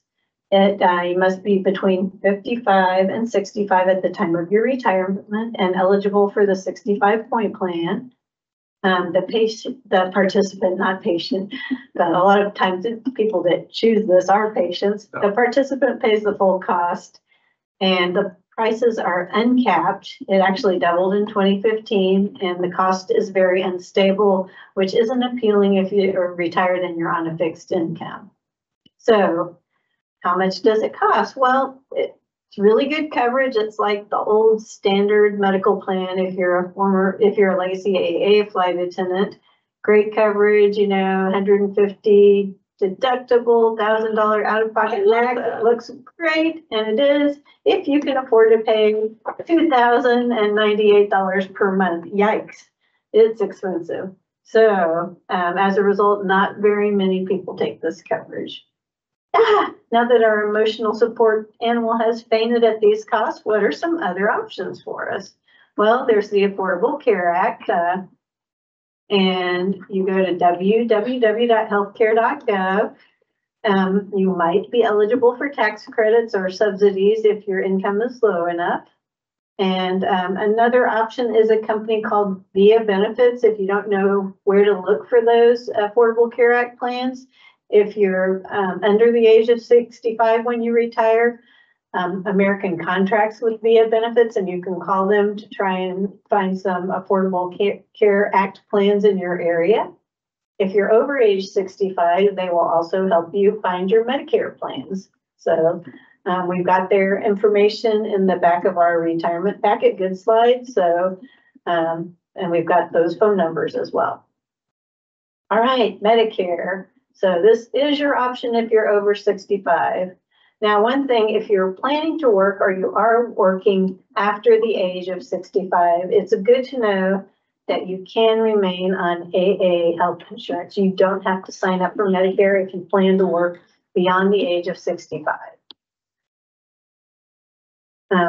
Medicare is comprised of Part A, which is the hospitalization part, and that's the part that's normally free for most people if you worked at least, 10 years or something like that. Part B, which is your regular doctor's visits and labs, and then Part D, which is your prescription drug coverage. There are late enrollment fees. So if you retire, you leave the AA benefits and you don't sign up for Medicare within 60 days, you could be subject to late enrollment fees. Keep that in mind. It's very important. There's a form that helps you if you're working at past the age of 65. Medicare is going to want to know. They want proof that you've been getting good coverage from your employer.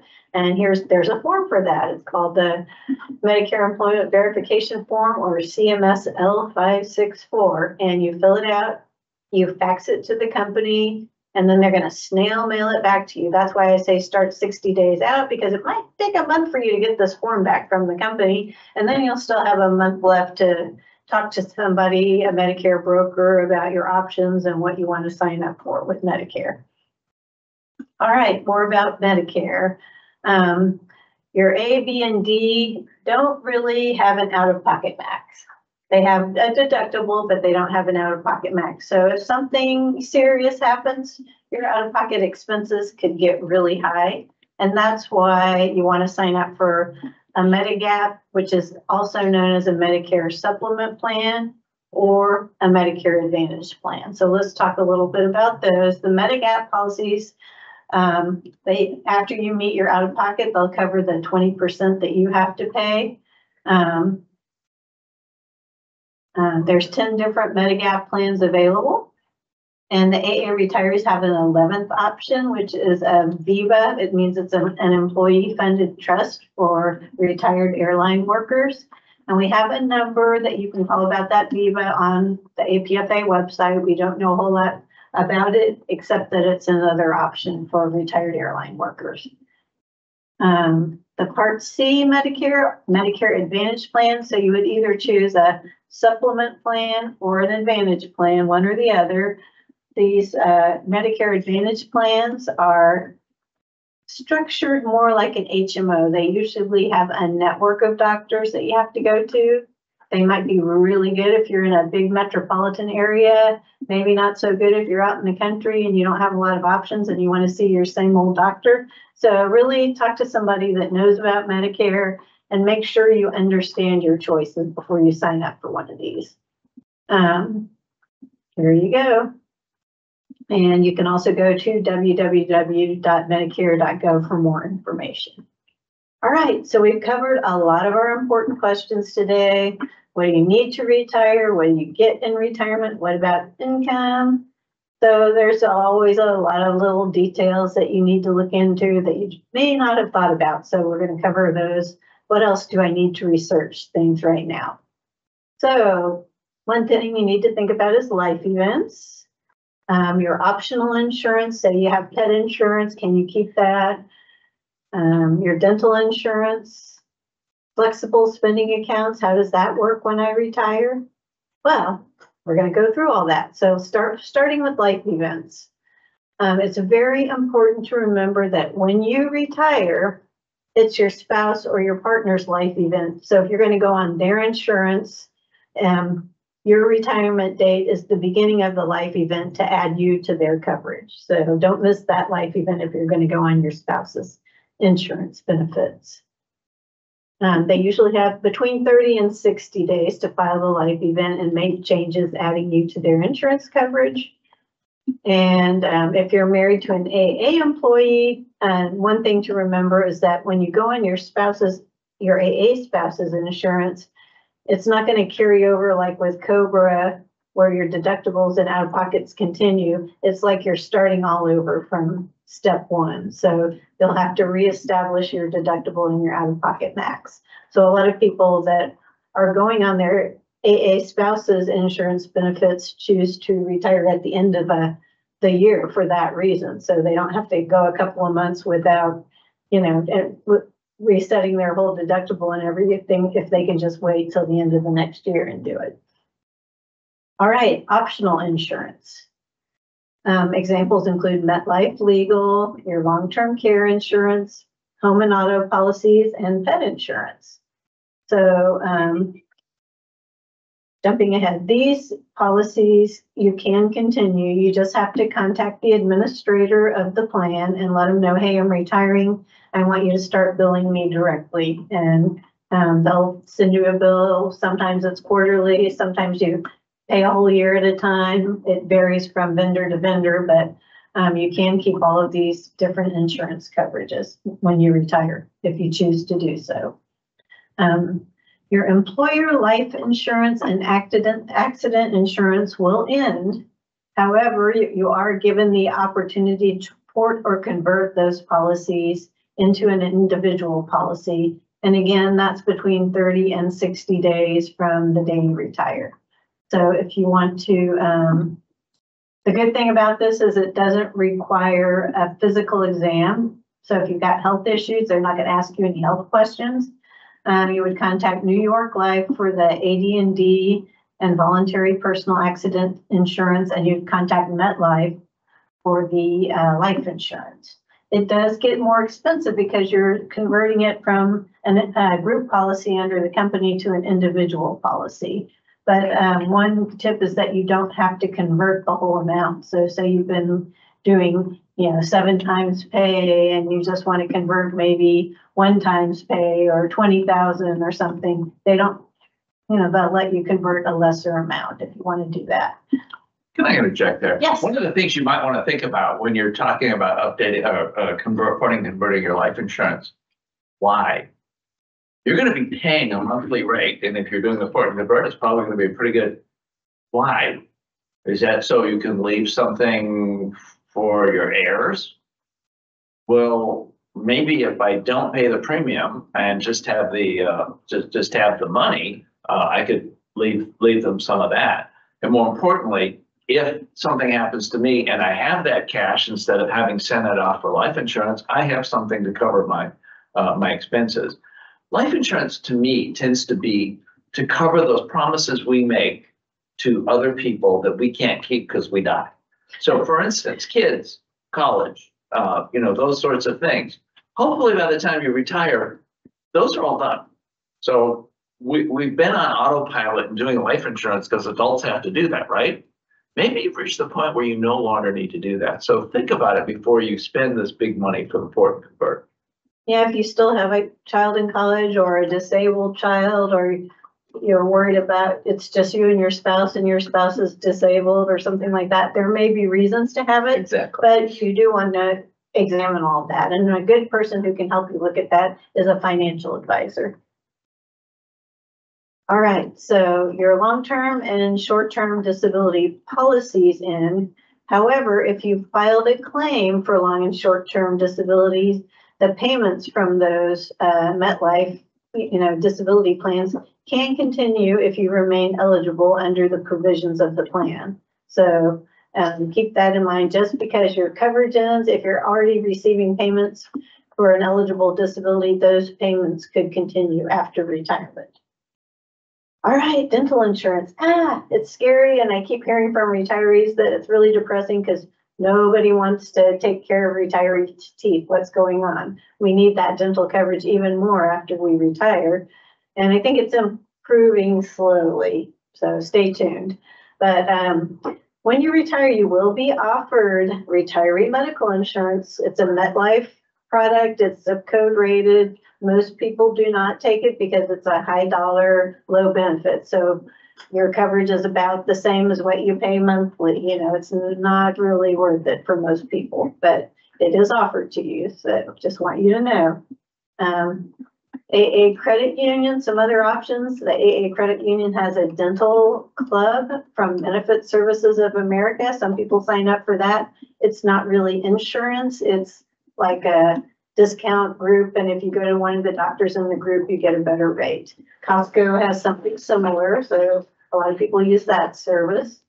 Dental schools, you can go and be a guinea pig. Hey, some people get really good results from that, and somebody being trained as a dentist will be on their best behavior, and they will be supervised by a dentist. So there you go. Also, Medicare supplement plans and the Medicare Advantage plans are starting to offer more options that you can, they're usually an optional thing that you add to your plan. So ask your Medicare advisor about options for dental and vision. Okay, flex spending. So normally every year we talk about our flex spending accounts and we say, you gotta use it or lose it. You know, if you don't use it all, then you lose it. Except for $500 will transfer over into the next year. Well, when you retire, it's the one time that you can use it and they lose it, meaning the company. So if, say you elect to put, you know, what is it, 3,000 or 2,700 in your flex spending account, and you use it all in, you know, by March, and then you retire April 1st, and you made like 3 deposits into the flex spending. So you've used it all already. The company's just going to have to eat it. They can't come after you for the rest of the deposits that you would have made throughout the year had you not retired. So you might want to think about that. If you want to use up all your flex spending and then retire, okay, it saves you a little bit of money. All right, now it's your turn to decide, and Patrick's going to give us some words of wisdom about whether or not you might be ready to retire. You know, we look at this and there are an awful lot of moving pieces to this, but the lights are going crazy. the lights are going on and on. I guess I'm having those mini strokes again. Yeah. But see, I am very confident because I have been working with flight attendants for a very long time, and I know how complicated things flight attendants handle. And there is nothing that you can't handle. How do you do that? Well, let's start a list. And it's a great checklist. It starts on page 37 of the APFA retirement package good slide. And it's a checklist.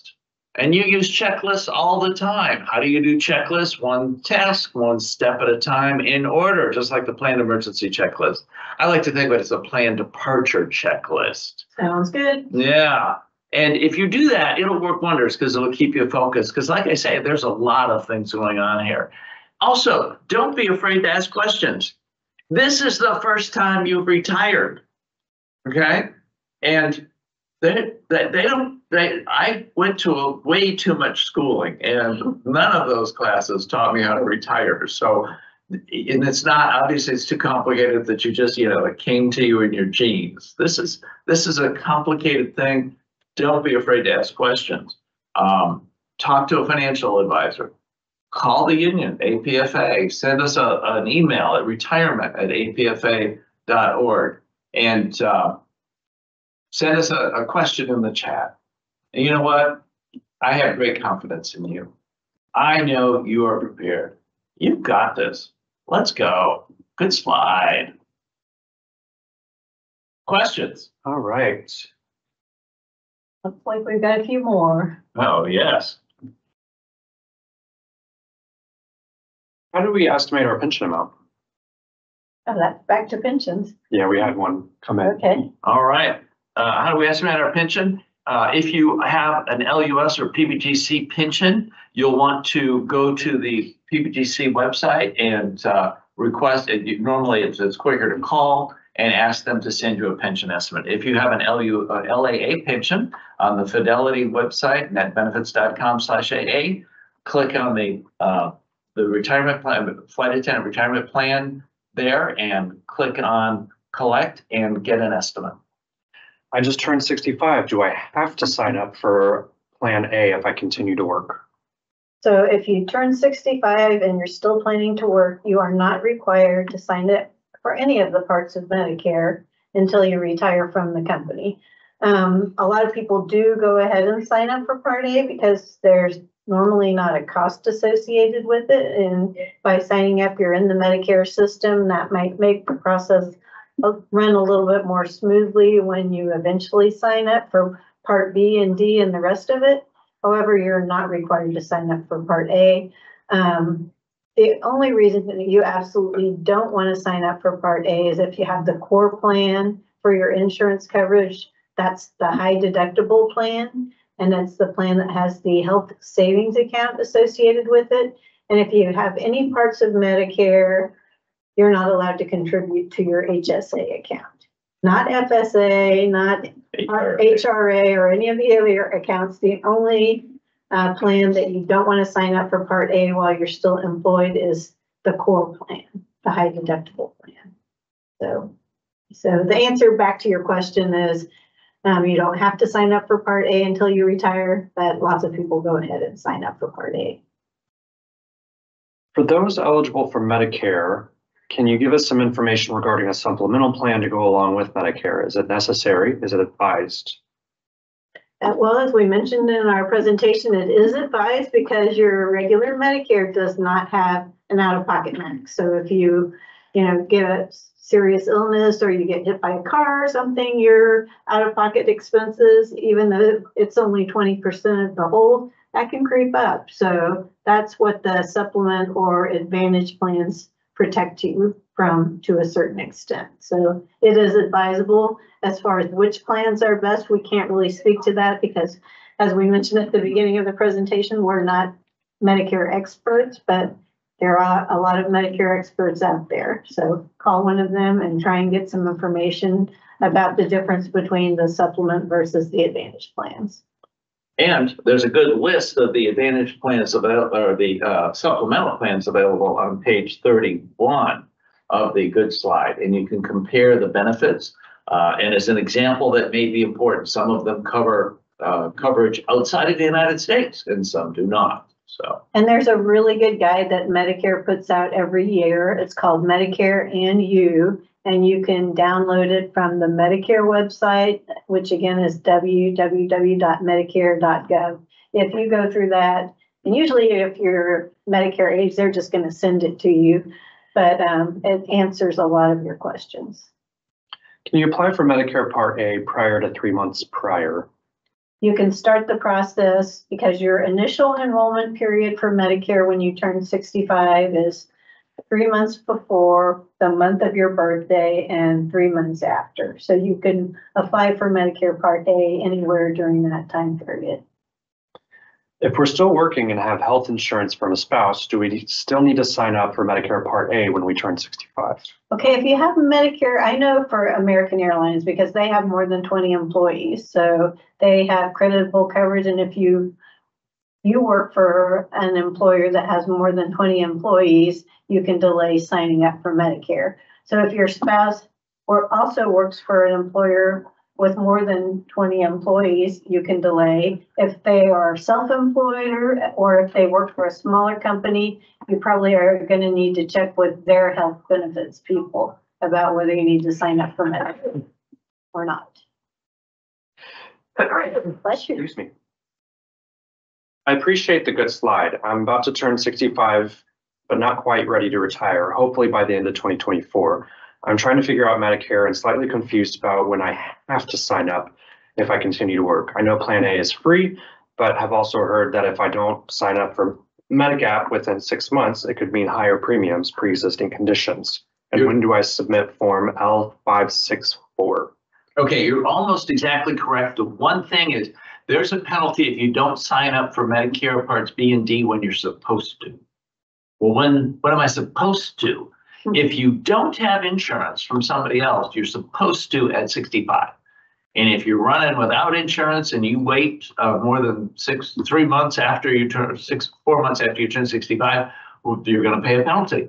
But you're supposed to sign up for Medicare if you have employer medical coverage within 90 days of losing your employer coverage.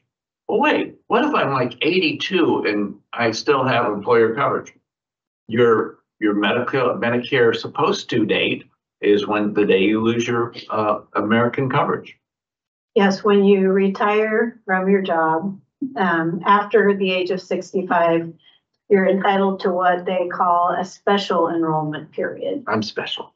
And we're all going to be special when we retire, but so you're entitled to a special enrollment period, and it begins when you retire, and you have a certain period of time to sign up, and that's when you need to present that Medicare employment verification form to show that you have had coverage from your company up until you retired, between age 65 and the date of your retirement. So if you have more questions about that, give us a call. But the form, again, it's the best time to submit that form to the company is 60 days before you retire, because that gives them time to fill it out and get it back to you. And then that gives you 30 days to get signed up for Medicare. So, and then once you retire, your active insurance will end. And hopefully, if you've done everything correctly, Medicare will start the next day and you're good to go. My husband will reach Medicare before me. There's a couple questions in here. He's covered under my insurance. Should he not take Medicare Part B? Is there any downside? Does he need to choose when he applies for Medicare? And when will my insurance still act as a secondary if he does choose Part B? Okay, Complicated. I'll do the first couple of questions, then you can do the rest. Is there a downside to taking Part B? Yes, it costs more and doesn't cover as much. You may not consider that a downside. I do. As much as I grumble about Americans' health insurance, it's better than Medicare on most things. So yeah, if you talk to people who have gone to Medicare, most of them will tell you, yeah, I wish I'd stayed with America. There are a couple of advantage plans that may be advantageous to you, but you'll want to talk to a Medicare advisor and make sure for most people staying with Americans insurance is better. Okay, so the rest of the questions were, Josh, is there a downside? Does he need to choose when he applies for Medicare? Okay, so if he decides to stay on your coverage, he can wait until you retire. And when you retire, in addition, if you're over 65 to requesting that employment verification form for yourself, you'll also request one for your spouse. And that way it will show that you and he have both had coverage since you turned 65. Or if you retire before you turn 65, you'll just need to get it for your spouse if he's been on your coverage. So that prevents him from being subject to any late enrollment penalties. And if you sign up for Medicare Part B while you have the company insurance is always primary if you're still working. If you say you want your Part B Medicare insurance to be primary, you will be dropped from the company insurance. So you can't have the company insurance as a secondary while you have Medicare as primary, but you can have Medicare as a secondary while you have the company insurance as primary. Is our company paid $70,000 term life insurance or any life insurance packages we are offered portable and able to be retained in retirement? Convertible and portable. The portable means you get to take the term life insurance with you. Like we talked about, it's expensive. So you may not want to take all of it. You may just want to take part of it. The convert means you could convert it from a term life insurance to a whole life insurance. Of course, you're leaving and you're not young anymore. I'm not going to say you're old, but you're not young anymore. And so the premiums are going to, again, be pretty severe. So you may find it cheaper to be out there looking for life insurance from companies that specialize in writing life insurance for less young people. And if you go on JetNet and go to the benefits section of JetNet, and you click to go to my.aa.com, which is where we link to enroll in our benefits and everything. If you do a search for life insurance, they'll show the port convert kit for life insurance, and you can get an idea of how much that's going to cost if you decide to port or convert your life insurance when you retire. I started with the mainline Piedmont Airlines, not the commuter, and merged into US Air. I was told through PBGC that we top out at our pension at age 72, not 70 and a half. So is 70 and a half for Legacy AA? 70 and a half is for Legacy AA. So the PBGC has information which we don't have about the former US Airways and all the plans that came into US Airways. So what they give you as far as that will be correct for you. If I'm married to another AA employee that won't retire for another 10 years, can I opt to be on his medical plan without hurting my Medicare benefits? Yes, you can. Great. And our last question of the day. What I need to do for Medicare, and can I do this before 65? Is there paperwork to fill out? How do I get the paperwork? I plan on working until 70. Very good summary question. So if you plan on working till 70, I would suggest that you wait until, 60 days before you retire at age 70 and do that process of signing up for Medicare then. If you want to sign up for Part A while you're still working when you turn 65, you have that initial enrollment period, and it's 3 months before your birthday month, and 3 months after your birthday month. So you could go ahead and sign up for Part A during that initial enrollment period and wait and sign up for everything else after you retire. Okay, great. Well, thank you for joining us today. I know it's been a lot of information. We've got, again, these great resources on the website, apfa.org, and on the retirement page, the Good Side packet. Where else is a good place to get information? You want to check, she was talking earlier about the myaa.com. Or is it my dot? For retiree. In the retiree section there, on JetNet, look for the resources, look for their. They have a little guide that's called Step into Retirement. It has like about 6 or 7 steps, so it's useful. Not as useful as Not as useful as our 70. fabulous packet. Yeah. Good slide. Get it. It's going to be your best resource. Great. Any parting thoughts? No, just thanks everybody for listening, and you had good questions today. And don't miss the end of the chocolate sale. That's it. All right. Thank you again for being on. We will send out the recording within the next couple of days, and we look forward to seeing you on another one. Bye.